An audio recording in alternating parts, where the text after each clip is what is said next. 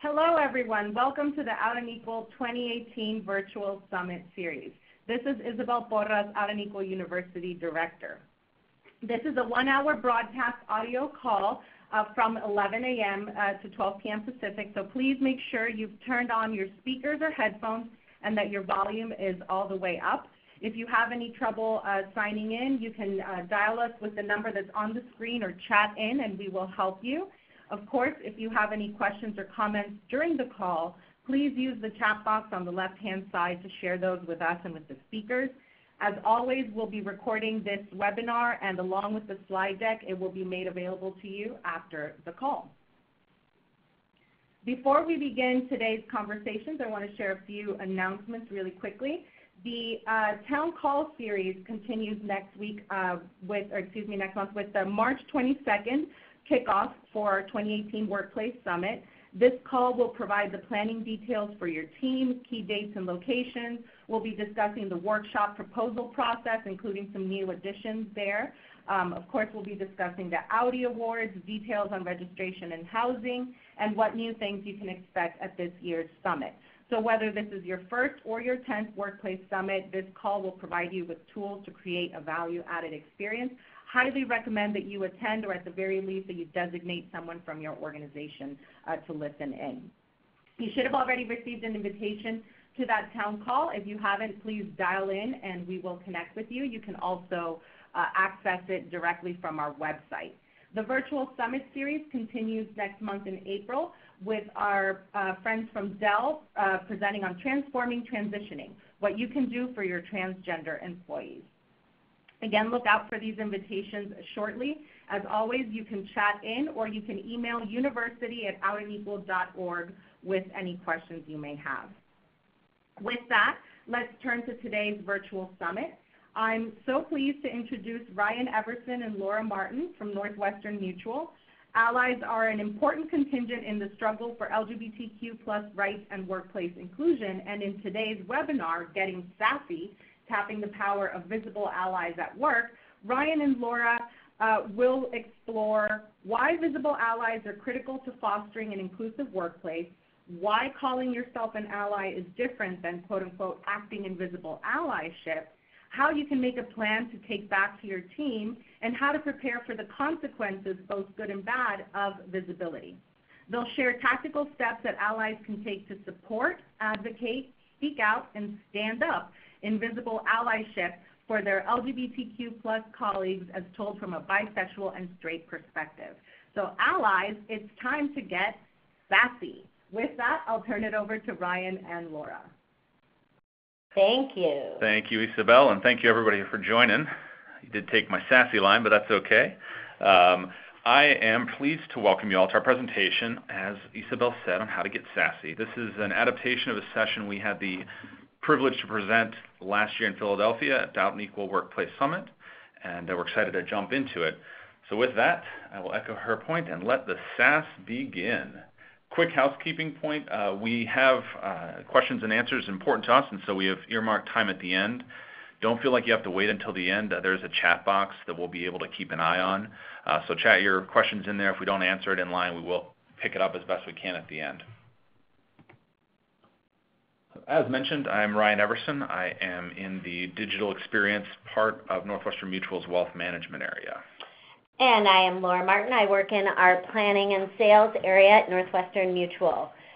Just a little bit about Northwestern Mutual. We started 161 years ago as a life insurance company. This is literally a picture of our original building on Wisconsin Avenue, which is a main street that runs through downtown Milwaukee.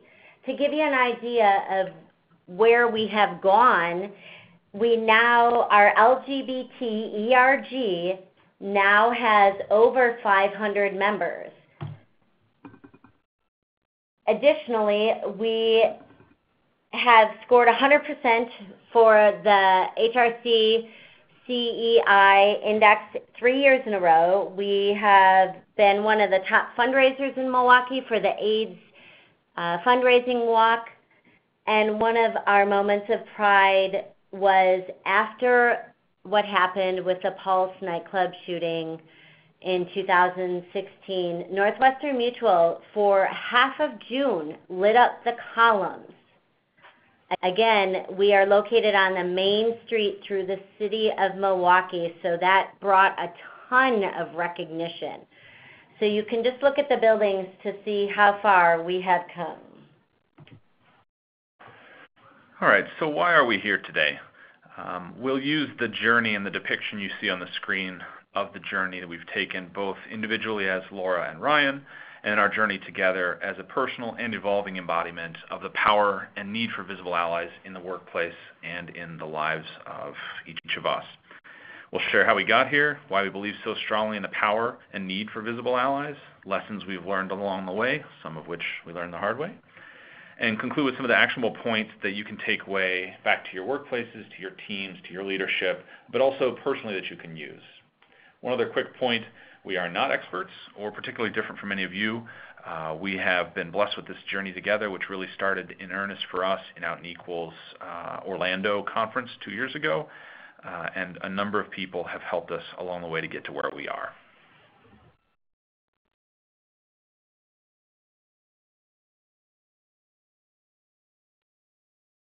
So let's start with where we are. Part of that is understanding and knowing our audience. So we have our first polling question to ask you. We thank you for your willingness to answer this question. It's always good to know who we're speaking to. We strive to be fully inclusive and recognize this is not a perfect question. So we'll give you a couple of minutes, couple of moments to answer. One other point too, other/not listed can also be used as prefer not to answer. We recognize that that is absolutely okay too. So if you prefer not to answer, certainly feel free to use that other not listed as such. I don't know if Laura and Brian, you can see the results on the screen now, but about half of the participants have shared their information, and it looks like we have a pretty good mix of LGBTQ folks as well as straight allies on the call. Excellent. Fantastic. Well, welcome again. So let's hop to the next poll if we can. Do you consider yourself a visible ally?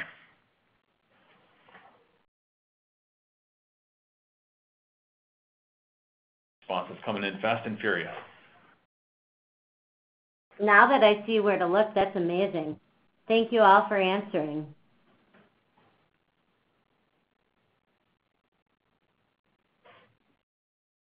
All right, so it looks like about 60% of you are answering yes, about 10% are saying no, and about 40% are saying I am a member of the community. You're probably also saying I am terrible at math, which is fair. Call it on-the-fly math. Thank you again. Particularly, so for this is helpful for us as a level set as we see where this goes. But also for those of you who indicated no, I want to thank you for your honesty, really. On behalf of all allies, we've all been there, so I appreciate you being here.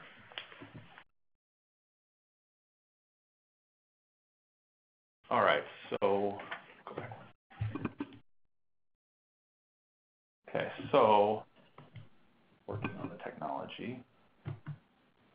There we go, preview for you. So we want to talk about who we are and also how we're perceived. Talk a little bit about ourselves and then where that shows. So I am a Texan. I am a word nerd. Preview alert, you'll see that on display. I'm a logical-minded perfectionist. I am indeed not that into sports. I'm insatiably curious. I love learning. I love challenging myself, asking dumb questions, and happy to be corrected when wrong. Just how I live my life, but it's also been incredibly helpful on our journey, and my journey particularly. I am a Christian, and as such, I strive to love and appreciate all people because I truly believe and know that God's love is all-encompassing. I am a husband, happily married to my partner for almost 6 years. I am a father to a precocious 2-year-old, and I am a friend. I am also a heterosexual.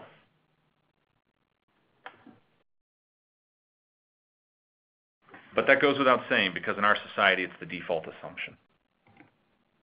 I am Ryan.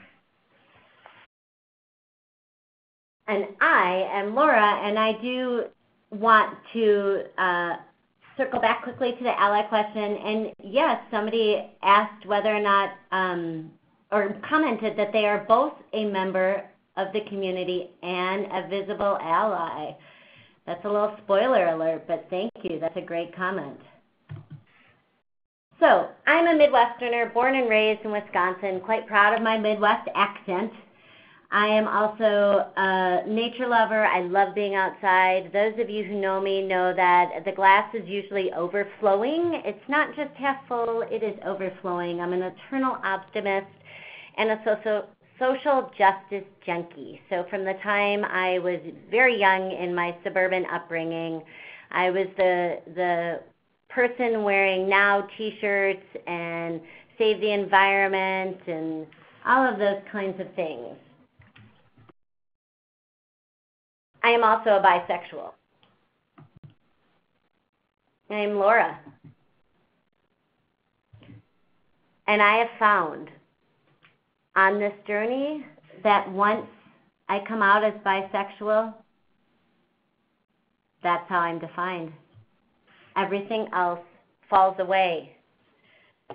When I started at Northwestern Mutual, I immediately got involved with our LGBTQ. As I mentioned, social justice junkie. I was excited to bring that part of myself to work.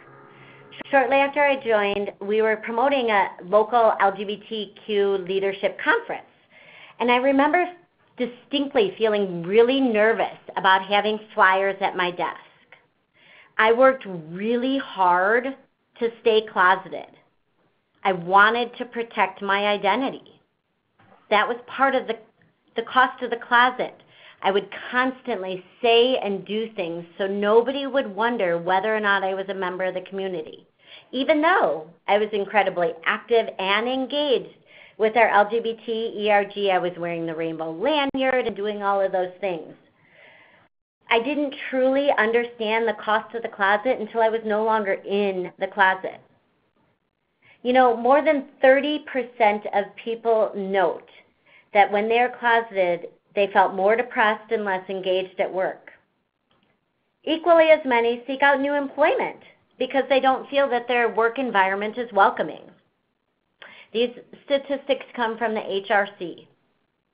While I was living a closeted life, I had known since a very young age that I had physical and emotional attraction to both men and women. I just worked really hard at keeping myself and my life a secret, including referring to my then girlfriend as just a friend. On a side note, while she and I are no longer together, I think it's important to note that I made amends to her when I came out. To say that my life has changed since I've come out is a huge understatement. I was particularly scared to come out as bi. Bis don't fit anywhere. Friends in the community say, just choose. Friends outside of the community say, oh, you can now date anyone. Bi invisibility is real. Bi discrimination is real. It exists in and outside of the community. Like many things, I didn't realize this until I was personally affected so deeply. Some of the things I hear speak to the next polling question. And I want to share personally with these questions, and I understand this question may be challenging to answer. I just want everyone to know that I've personally thought a number of these things on this list. I'd echo that too as folks are reading through and answering. There's no shame in answering honestly. If I do, I'd check pretty much all of them. The important thing is having the awareness of how these thoughts and words impact others. I think in an academic sense I did, but as I've gotten to know Laura, I've become close friends with her and realized the ways that these seemingly offhand comments can truly hurt her it really humanized this and hit home for me the impact of these sorts of flippant comments, and it's important to raise awareness of the impact they have.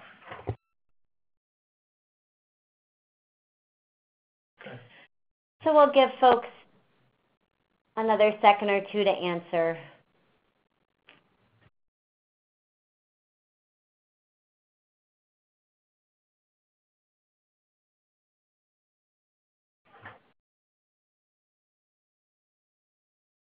Every time we do this, I just have to feel so proud at the honesty and vulnerability, not just with Ryan and I, but the audience. All of you are in this with us. And the more honest we can all be, the better we can all be. So thank you for that.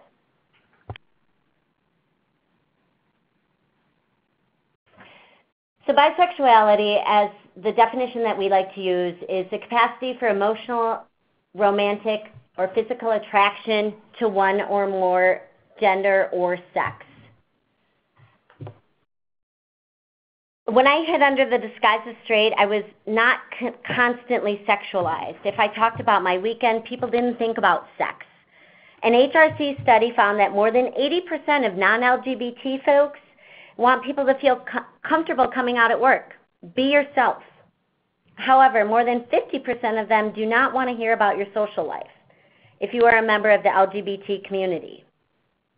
Over time, as I have shared my story with others, I felt the need to continually let people know that while I was married, I was in a monogamous marriage. I would say, I'm bisexual. Oh, and by the way, while I was married, I was monogamous, because I got the question over and over and over again. Did you have a girlfriend? When you had a girlfriend, did you have a boyfriend? More than 50% of bi folks express that they stay closeted because of others within the community and the perception that they may have. A really good friend of mine who is a lesbian shared that she didn't really understand bisexuality until she watched me on my own journey. And she admitted that before she met me, she thought, just choose, which I completely understand.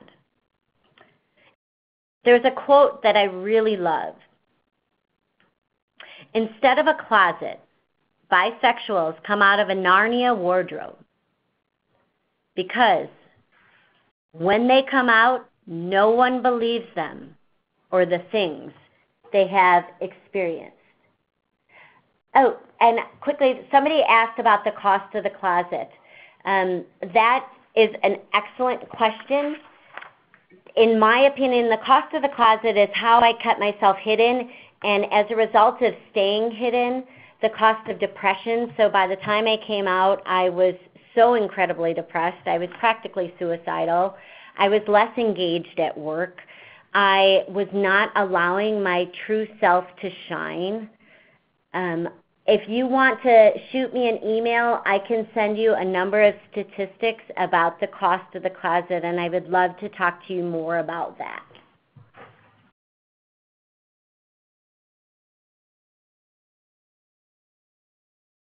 All right, so let's talk about finding our way through the dark.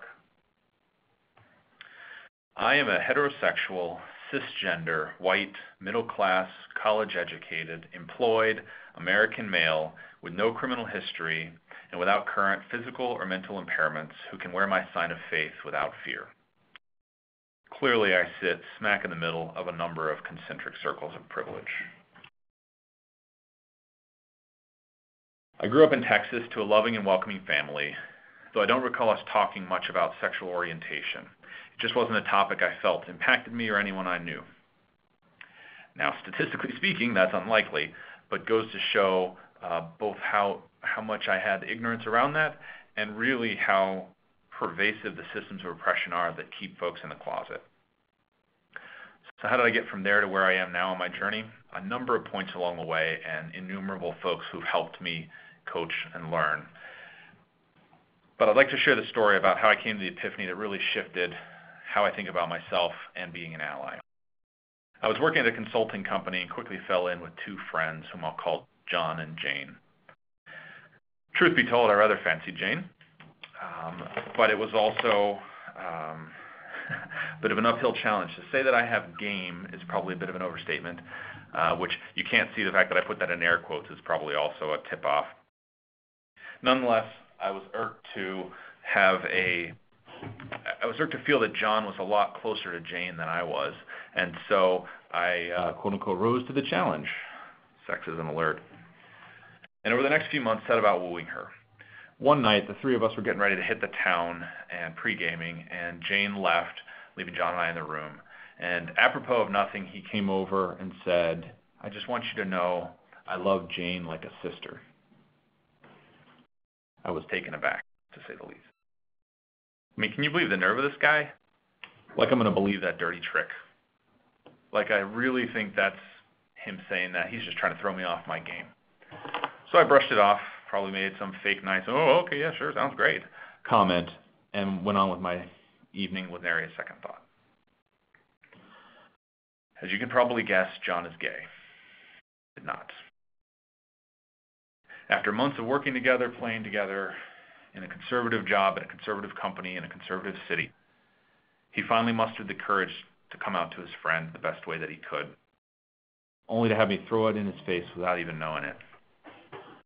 It was months later that Jane mentioned offhand, "Oh, well, given that John is gay," I stopped. I have no idea what she said after that. You ever have one of those moments where it feels like you stand still and the world pivots around you? That was one of those moments for me. I felt horrified, and that quickly gave way to shame. Who knows what I had said, maybe it hurt him, and then just deep, deep sadness. Here was my friend trying to share his authentic self with me after months of hiding it, no doubt for fear of my reaction. And I effectively slammed the door shut right in his face, reinforcing every fear he'd had of coming out. It's crushing still.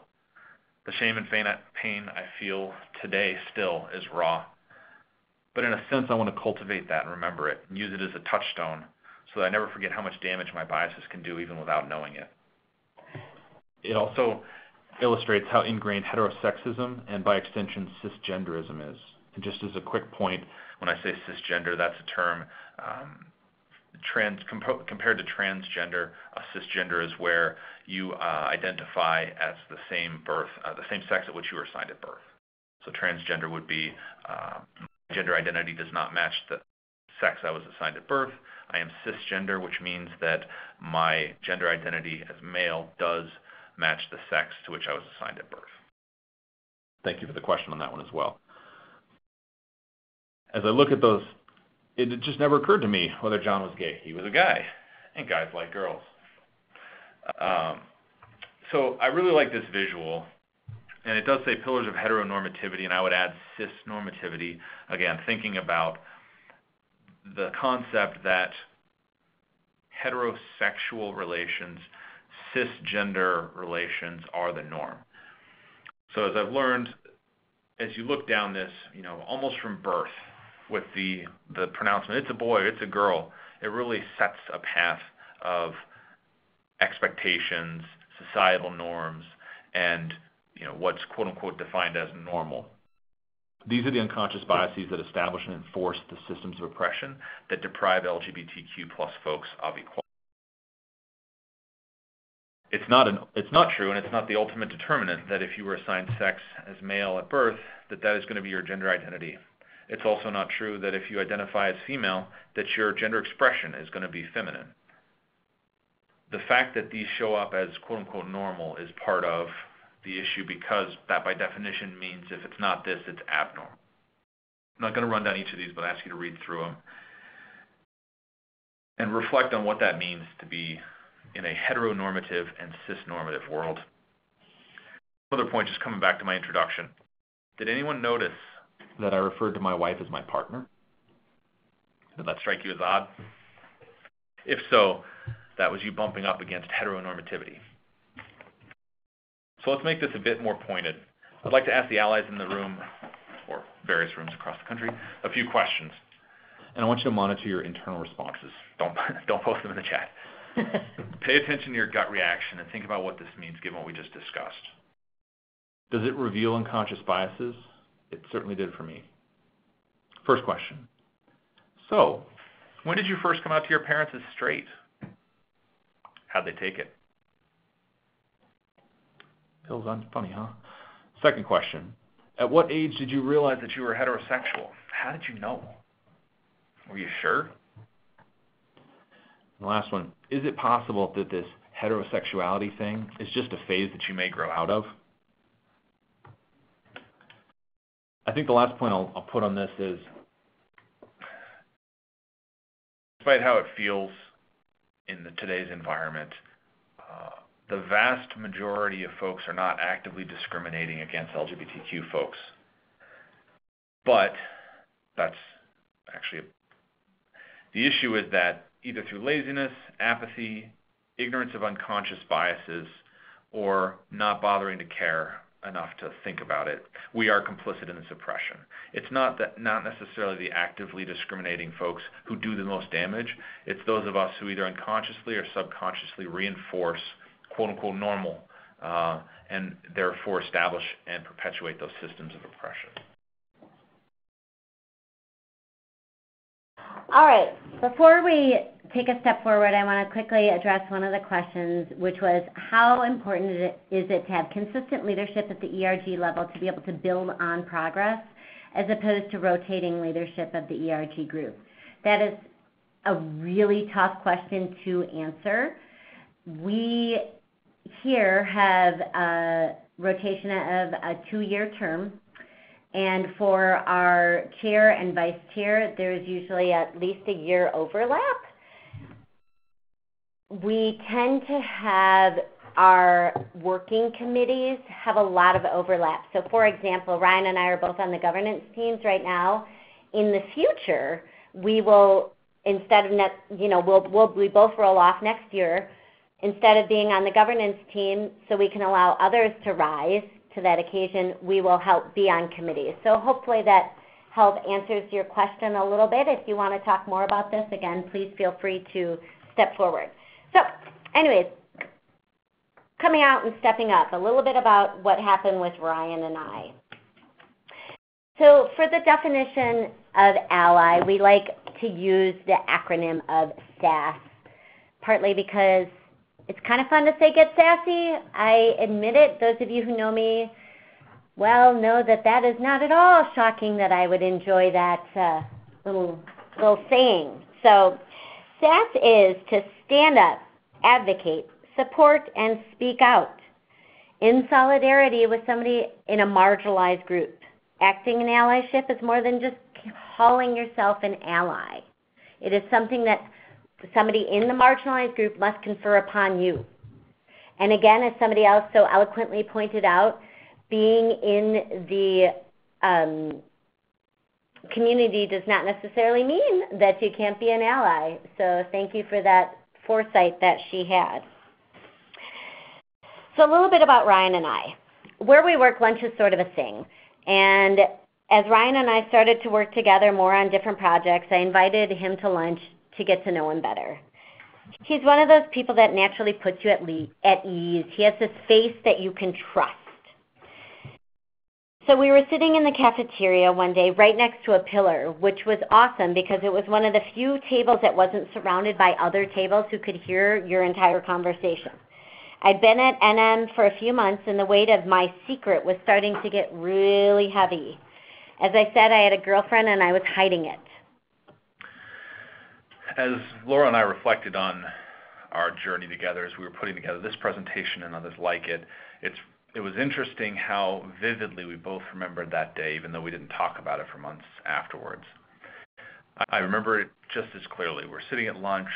We were essentially at a table where we had a good amount of privacy. And at one point, she just leaned in and very quietly said, "I'm the bee." And I was just overwhelmed with love for her, gratitude that she would trust me enough to confide in me something like that, a feeling of intense happiness and closeness to her at such an intimate sharing. but quickly followed by a real sense of sadness that here was this person whom I had grown into close friends with, and there was this entire portion of her being that I had no visibility to. Didn't even know. I mean, I didn't even question. I had no idea. I just assumed heteronormativity. I assumed she was straight.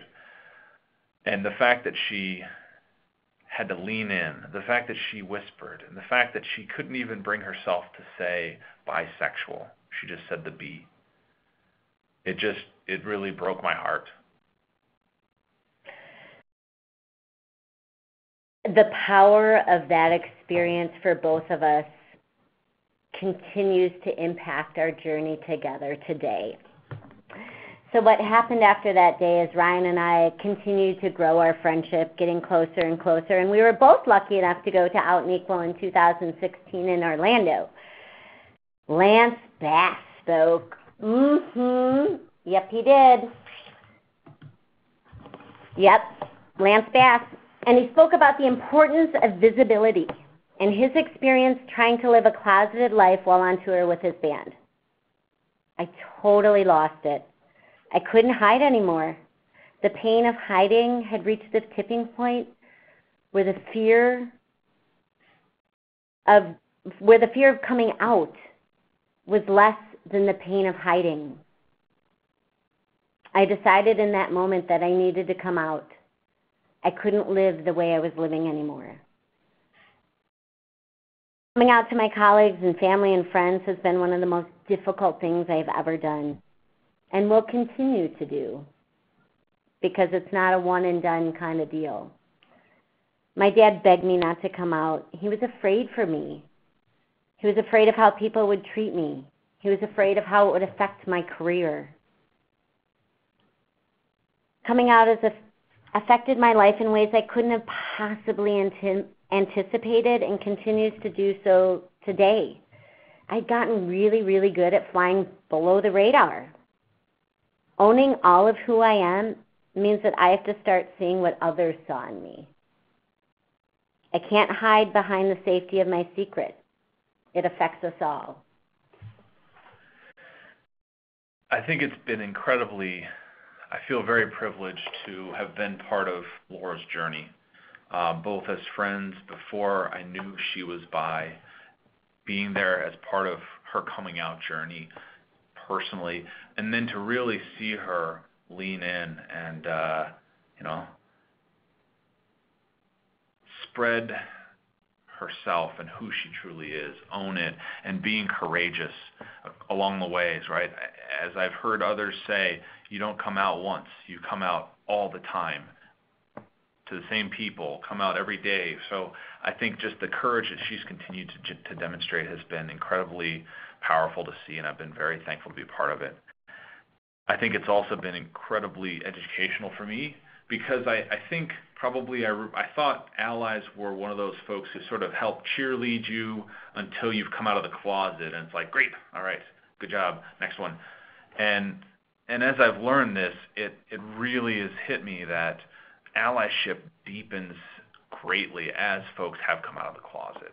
And being there as part of Laura's journey and alongside her throughout this coming out journey, but especially as she's come out afterwards and in the year and a half since she's come out publicly. I think it's been, as she mentioned, transformative. You look at how she's grown into herself. She's bringing her whole self to work. She was in a decent job, doing a decent job of it. But as she looks at this, she's grown as a professional. She has become much more successful. She's gotten a promotion that many thought was not possible, and it was done with gratitude and welcoming. She has been taking increased responsibility because folks have asked her to, because they see that there's something about her, because if she steps into her whole self, she can become the focused and smart and dedicated woman that is an effective professional.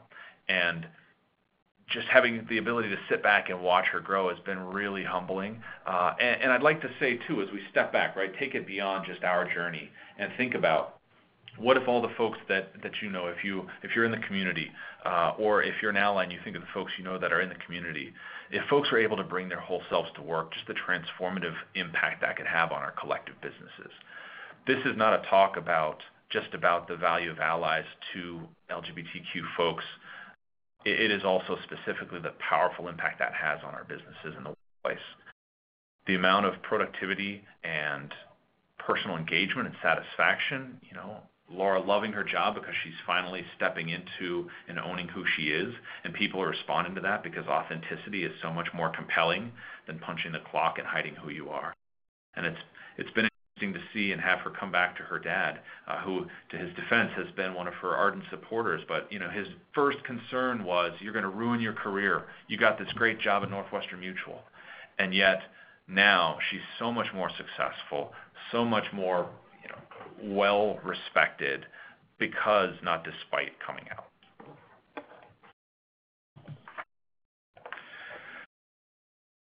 So we talked about why it's important for folks like Laura to have visible allies, but what does that really mean?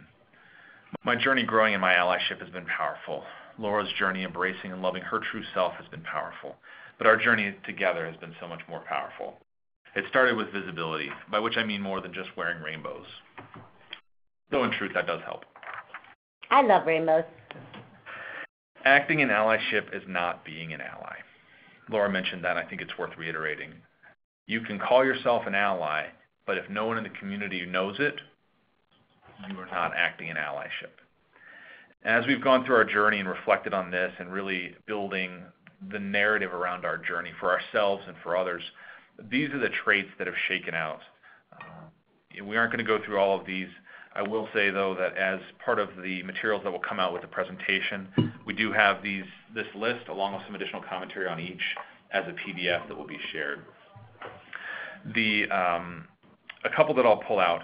Number 6, cultivate brokenheartedness. I think it can be easy for allies to shut out the bad things going on today, and there are a lot of bad things going on today that impact the LGBTQ plus community and other minority communities and disadvantaged communities. As painful as it is, allies should seek this out and embrace the outrage, embrace the sadness, embrace the vehement anger, so that you can funnel it for a useful purpose. It's so easy for allies to take their ally hat off at the end of the day. We have the privilege of not caring, whereas our brothers and sisters who are LGBTQ plus community have to deal with this. They are faced with this. It is discrimination against their very lives. The other one I want to talk about is allocentrism, number 12. Word nerd, right? This is a term I borrowed from economics, and I really love it. It means prioritizing the collective self over the private self, especially when these two are in conflict. The last one I want to talk a little bit about, too, and I know Laura has something to comment also, is number 11, acknowledging your privilege. As allies, it's hard to do. It feels really uncomfortable, but you should do it. You don't have to be apologetic or guilt-stricken, but you have to be comfortable talking about it and the impact it's had on others who don't have that privilege. You have to acknowledge that for authenticity's sake, and also, I would say, to recognize the strength that comes as an ally that can use that privilege to advance the fight against systems of oppression. I want to speak to a couple really quickly as well. One of them is number 11, acknowledging my privilege, and this sort of speaks to intersectionality. So I am a white woman, and I can be an ally to my LGBTQ friends of color, as well as just in general my friends of color. I am constantly looking at ways that my privilege affects my life and calling attention to it, whether it's making me uncomfortable or not. I think it's important to acknowledge it, and I try to be really, really mindful of not attaching any shame to that, because shame is not helpful. It is not helpful to me or anyone else. The other one that I really want to call attention to is number 1, be visible. So the best way to illustrate this is I bought a really awesome t-shirt at a feminist store in Milwaukee that says, "You can pee next to me." And it was printed after what happened in North Carolina. And one Saturday morning, my son, who is a competitive gymnast, he's 9 and adorable, and gymnastics at that age is really cute. I had it on, and we were getting ready to go to one of his meets. And I thought, oh gosh, maybe I should take this t-shirt off because I don't want to offend people at his gymnastics meet, right? And then I thought, nope, I am not taking this t-shirt off. I am keeping this t-shirt on, because one of three things is going to happen. Some people likely looked at me with that "you can pee next to me" t-shirt on with disgust. Some people looked at me with that t-shirt on and had no idea what it meant. And some people looked at me with that t-shirt on and felt an immediate connection and felt like I was somebody that they could trust. And so being visible means doing things like that, whether it's at work or out in the community. It's in our daily lives. There are a lot of questions coming in, so I want to... So I've been looking through these, and I want to hold on some of these until the Q&A, but I think there's one that makes sense, Laura, for you to address. So the question was, how often do CEOs, senior management, et cetera, publicly support the ERGs with more than just lip service? Any real-life examples of this? Oh, this is fantastic. Great question.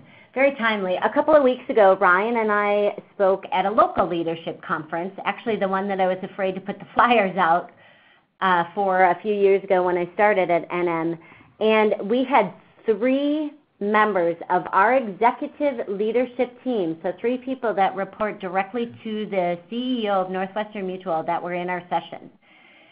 More than that, our executive sponsor, who's fantastic, came up and introduced me to one of them, and we immediately forged a connection. I know that as I go to events, I was actually just at the African American membership meeting, and I sat at the same table with the president of Northwestern Mutual.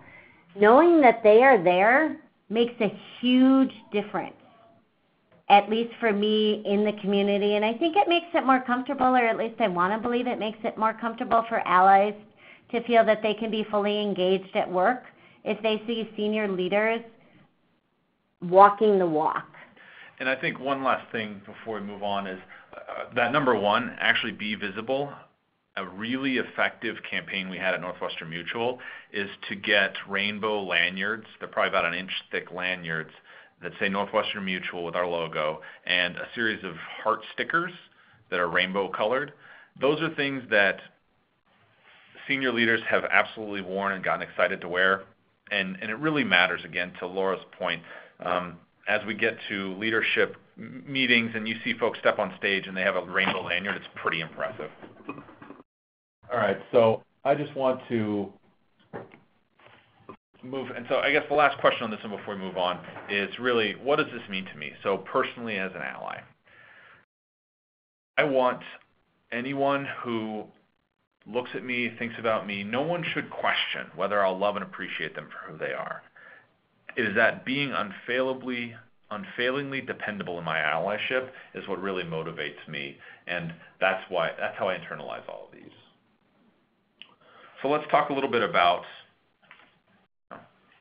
acting in visible allyship is not painless. We'll start with the good. Deciding to act in visible allyship is immensely rewarding. Making a difference even if you never see it. The number of conversations we'll have that'll spawn out of this meeting that we may never be privy to. I myself have been amazed to hear things that others have taken away. Being a visible ally means doing it even though you may not see any benefit of doing so, knowing that it's there. Building bonds of friends and love and friendship, it's hard to understate the value of that. I have absolutely become a better person and a better professional. I would say the ability to question my own biases is translated to my work life as well, and I can really see different perspectives better. Subverting systems of oppression, I think that's probably my favorite. I have considerable privilege as a white male, as a college-educated, straight, cisgender person. I can walk halls, I can say things that others cannot, and my ability to do that is incredibly powerful. Folks listen to me even if they may not listen to Laura say the exact same thing. But there is a downside, and there is a double-edged sword, and I think it's important as you look to raise your visible allyship that you're aware of that. Discrimination by exclusion. Implicitly, being a visible ally forces folks to answer questions they may not want to answer. And then they may resent that, they may try to avoid you, they may oppose your viewpoint, and all of this can manifest in discrimination. I think this is an important one to address. Inaction for fear of blundering. That's true. You can misstep. I certainly have put my foot more feet than I have in my mouth. But I'd say genuineness, humility, and truly caring, those are very apparent. And if you come from that place, you're a lot more likely to get constructive feedback than to feel like you've irritated people with the questions. And relinquishing your privilege can hurt. When the rubber meets the road, so to speak, when you as an ally cede privilege that you didn't earn for folks who don't otherwise have it. So where do we go from here?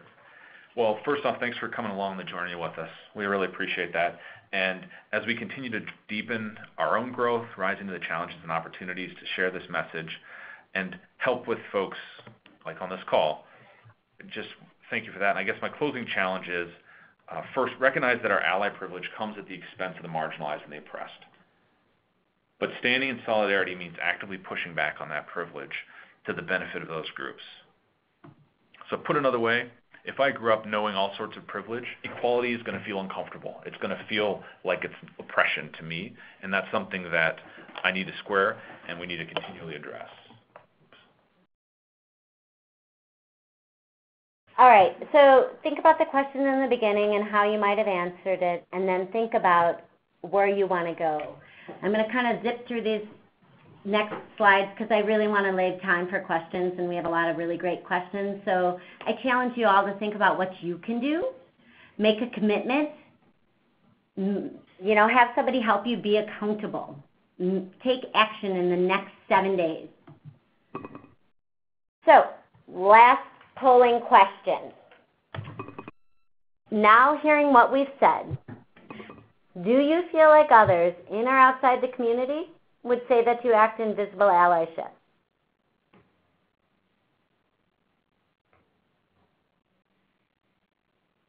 So we're seeing a wider dispersion. Many you betchas, fantastic. Thank you. That's excellent to hear. A couple sometimes, like I've been there. Good question. Got about 20 of those, and 15, whoa, not sure anymore. And I think this is, one of the traits we mentioned was deliberate introspection. And if we walk away from this presentation having prompted folks to really look inside and say, hey, this gives me construct to say, yeah, I'm a fantastic visible ally, that's awesome. And if you come away saying, well, not sure anymore, that's even better. So thank you for that honesty.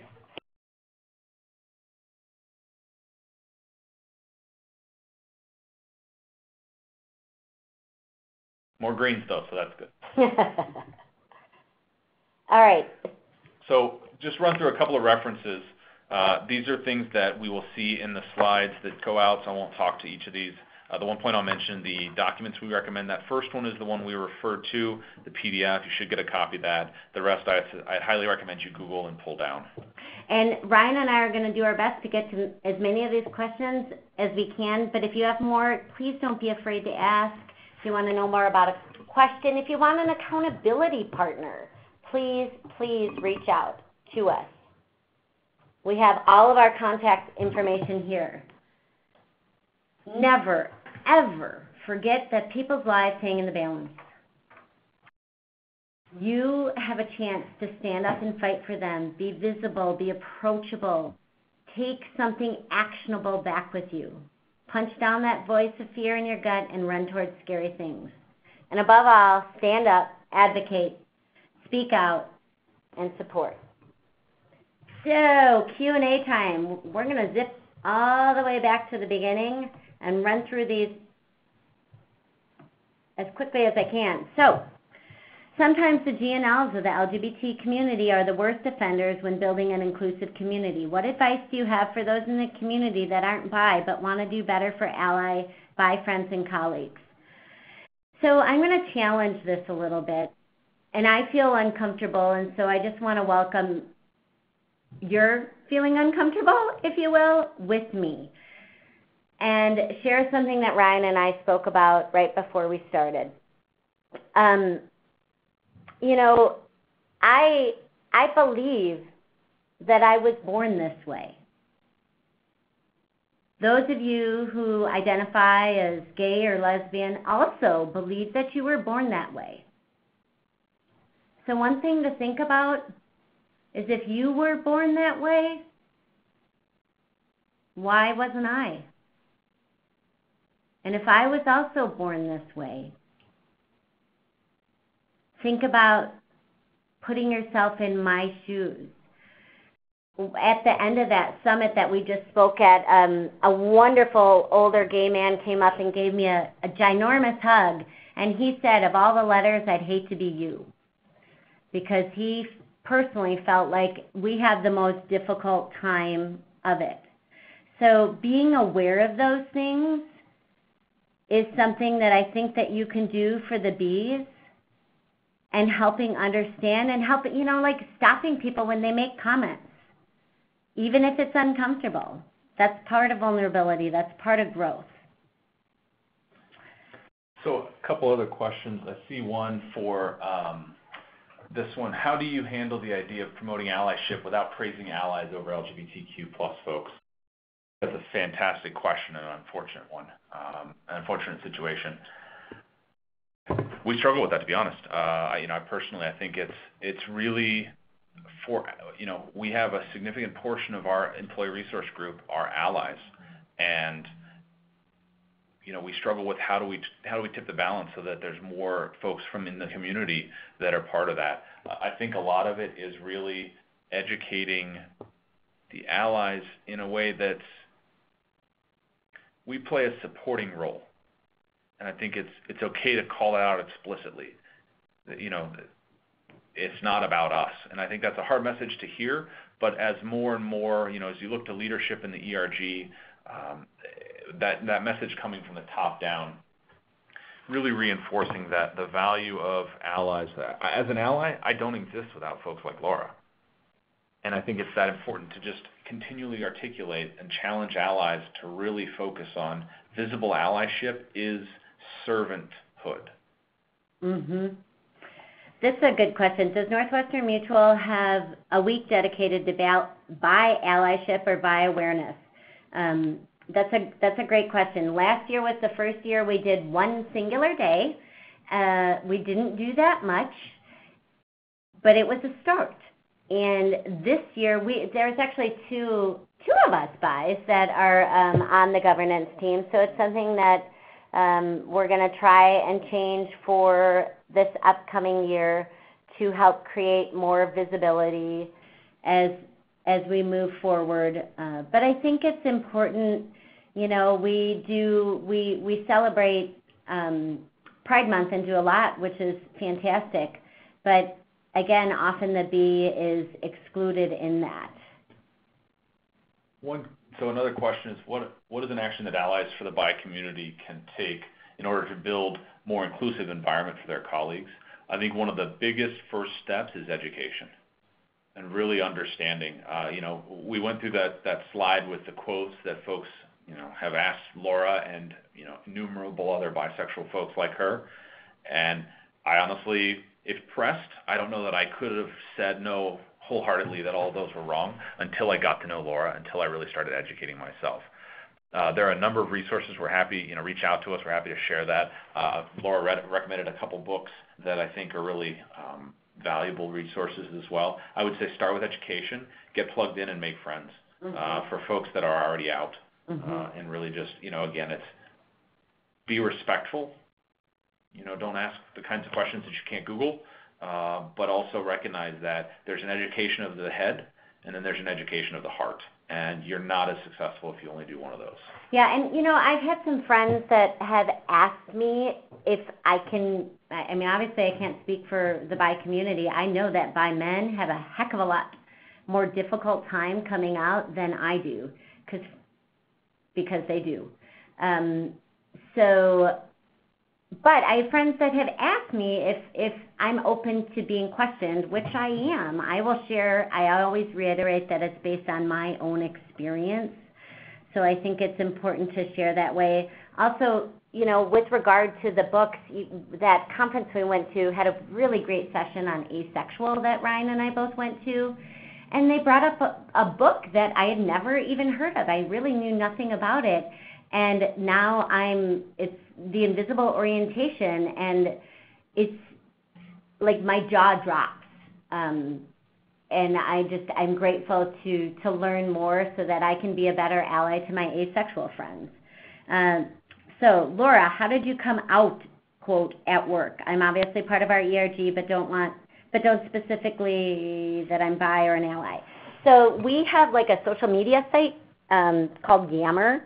And so at work on National Coming Out Day, which was right after Out and Equal, I coined a few paragraphs, I suppose, and talked about my journey and posted it there. And hitting submit I was probably literally dripping in sweat. I was so anxious and scared about how people would react. But I submitted it and I posted it, and I have, for the most part, had nothing but amazing results. There are people that,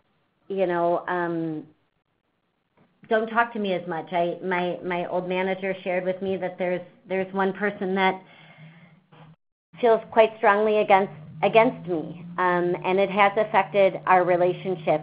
We still have a working relationship, but we certainly don't have small talk in, like the water cooler talk like we used to have, and that's okay. I will continue to try and lead with love and hope that she sees something a little different. I also had people like Ryan and a bunch of other people be there for me. And I would say to that, too, that while she may have alienated folks, being who Laura truly is and really the beautiful person that she is and the personality and the inclusive type person, the freedom that she can now feel and express as she's her own self has drawn tenfold more people to her, and the relationships that come out of that.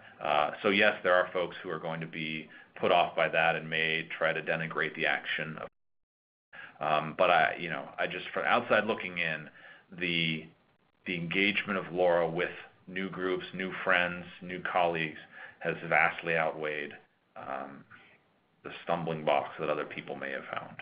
I'm a really good human, though, and sometimes I focus on that one.